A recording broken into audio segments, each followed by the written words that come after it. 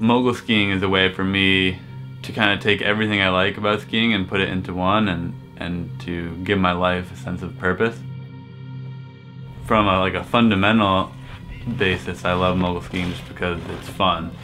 And then outside of the fun, it's super interesting because you have a ton of different aspects that you have to master to be a truly good mogul skier. You can't just be really fast, you can't just have a really nice turn, you can't just be amazing at jumping. You have to have all those things.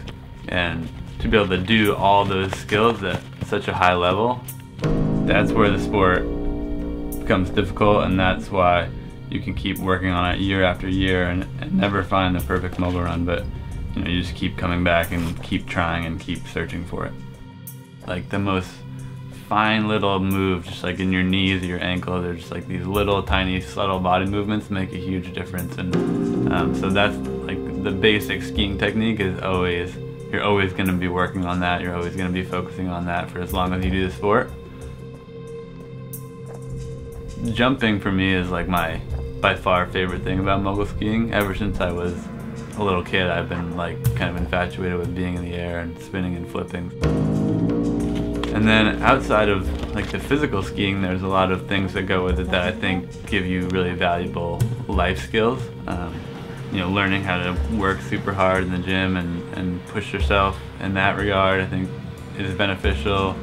Learning how you perform well, what makes you, where you need to be to ski at your best, and how to get rid of distractions and be positive and be productive. All those things are critical to have a good mogul run, but I also think are critical in life. So I think a lot of the things that I learn in the sport will carry on later down the road.